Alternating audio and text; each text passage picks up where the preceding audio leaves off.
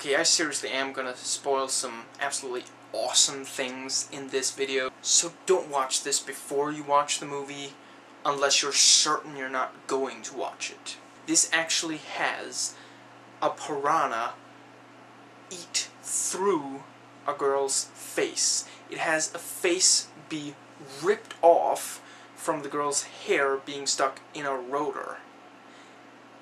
It has a penis being partially eaten by piranhas.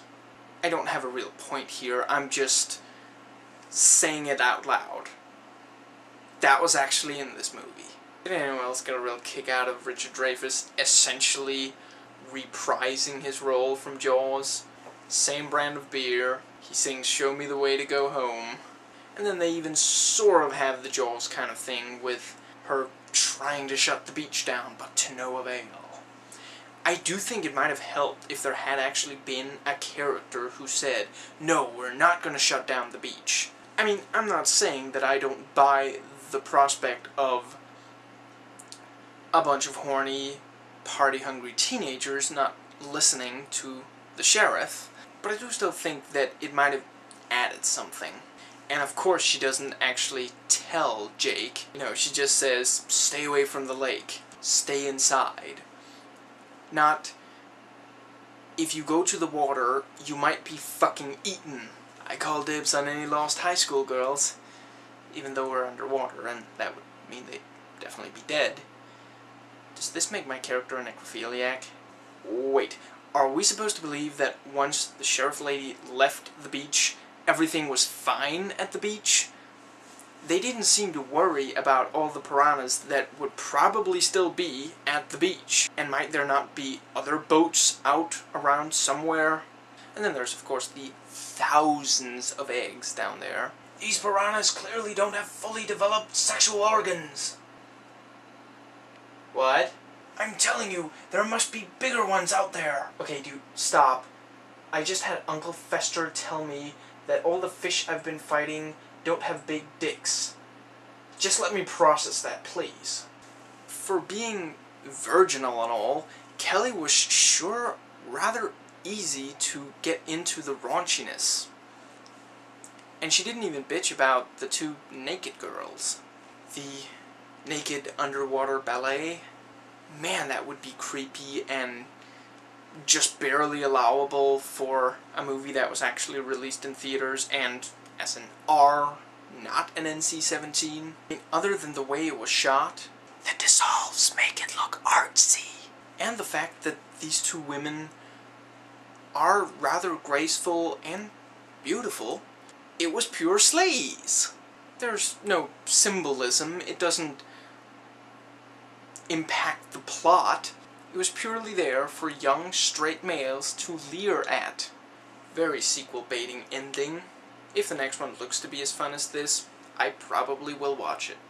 They will of course have to find some way to supply the new giant piranhas with victims, unless they're gonna be amphibians. I mean, it seemed like everybody who was at the beach died, with very few exceptions.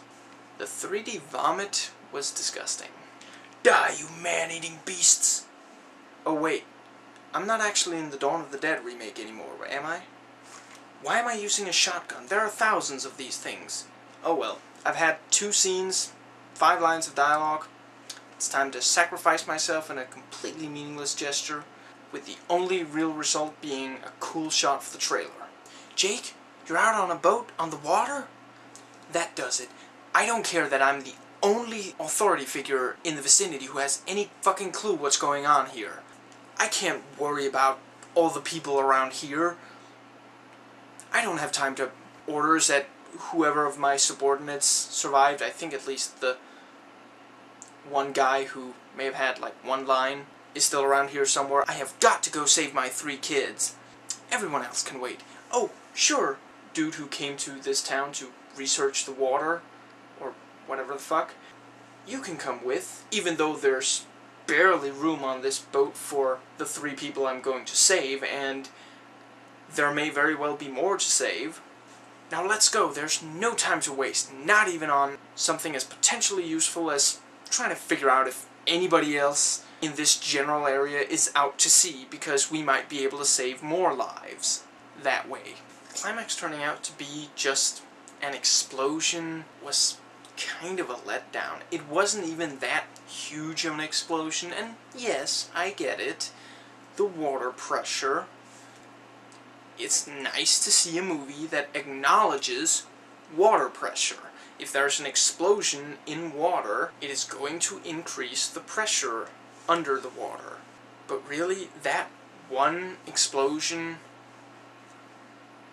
that was supposed to take out all of them? I don't know. Maybe it would have been moving too far away from the horror aspect. But I think it might have been good if heavy weaponry, maybe at least an assault rifle, some kind of automatic weaponry, had been utilized against these creatures. It's just, we go from a ton of them committing veritable genocide at the beach, and then one explosion is supposed to take out all the remaining ones. I think it maybe set the bar too high fairly early. I mean, the moment you see the cave and realize that every single one of those things that at first you don't really know what is an egg with yet another prehistoric piranha in it. After that, how the hell are they going to take them all out? Maybe they were too busy setting up the sequel. I think it might have been good if there hadn't been quite as many piranhas unleashed in the first wave, and then maybe there is an explosion, perhaps a bigger one than the one we got in this movie, only it's too close to where the piranhas came from, and it made a new opening, and maybe in there were the bigger piranhas. Just a thought. I just didn't feel like it had as much impact as it should have. I mean, it was cool enough with the giant piranha jumping up and getting the researcher swimmer dude. There. Also, just a thought for the sequel, if you include as many hot chicks, can at least a few of them survive? Seriously, other than maybe unnamed extras, the only attractive woman to survive this movie is Elizabeth Shue. And she really isn't played up as really, really sexy in this film.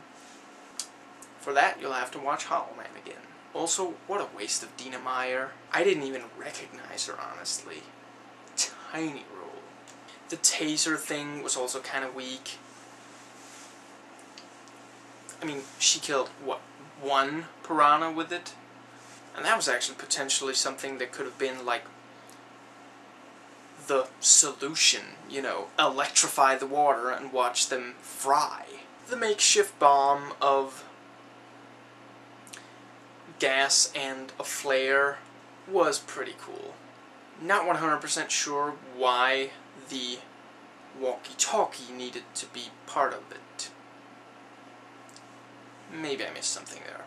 I also don't personally know if it's true, but I could imagine that it is, that some flares, at least, can remain lit underwater.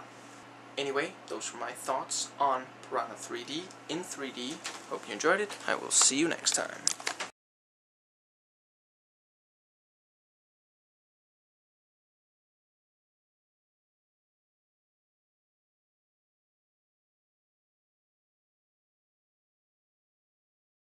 And then there's, of course,